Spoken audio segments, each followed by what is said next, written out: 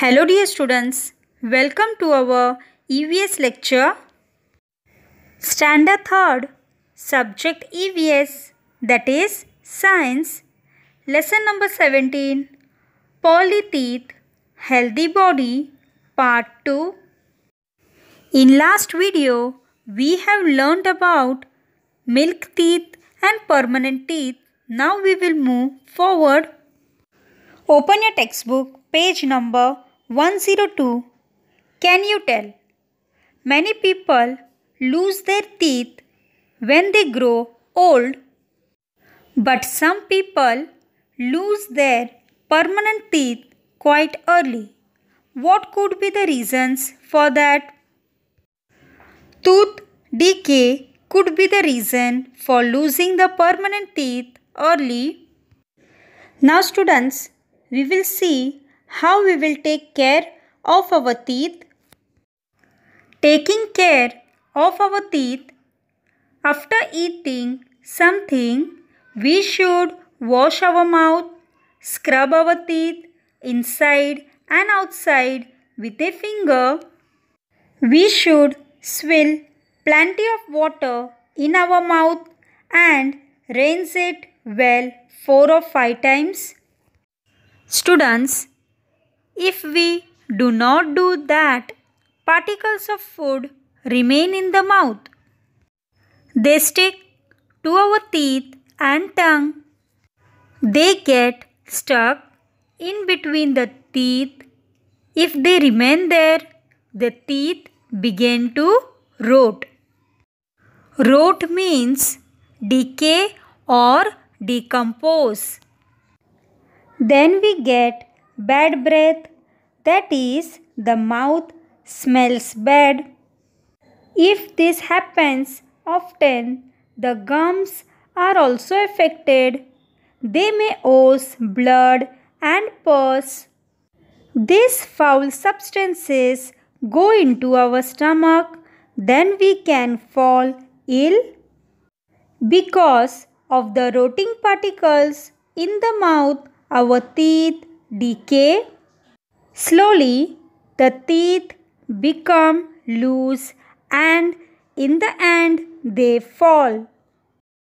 We must avoid this. For that, we must brush our teeth in the morning and before going to bed at night. We must also clean our gums and tongue. Neem or bubble sticks are sometimes used for cleaning teeth. Some people buy tooth powder from the market or make it at home. Many people use a toothbrush and toothpaste. Neem and bubble sticks or homemade tooth powders do not clean well from the gaps between our teeth. Also, tooth powder can be rough, while the neem or bubble sticks are hard. They can injure our gums. Using a brush and toothpaste, we can clean the gaps between the teeth properly. Besides, the form of the toothpaste helps the particles stuck between teeth to come loose and get washed away. Students, now we will try a short experiment. Why must we wash our hands before we eat?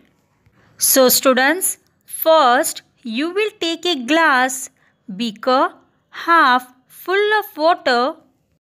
Tell any student of your class to wash his or her hands in the beaker of water. Mean students, you will wash your hands in that beaker of water. Then look at his or her hands. See if the water in the beaker has changed in any way. What do you see?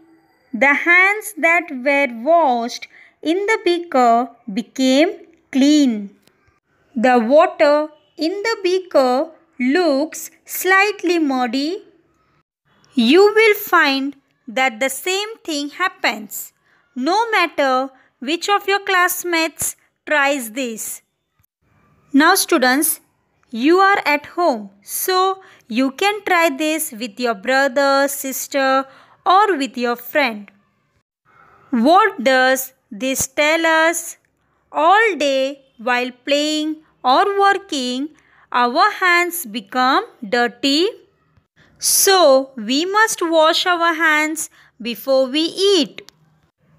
Do you know students, sometimes when we get scratches or a wound that bleeds, people apply wet mud to the injury, but it is wrong to do so.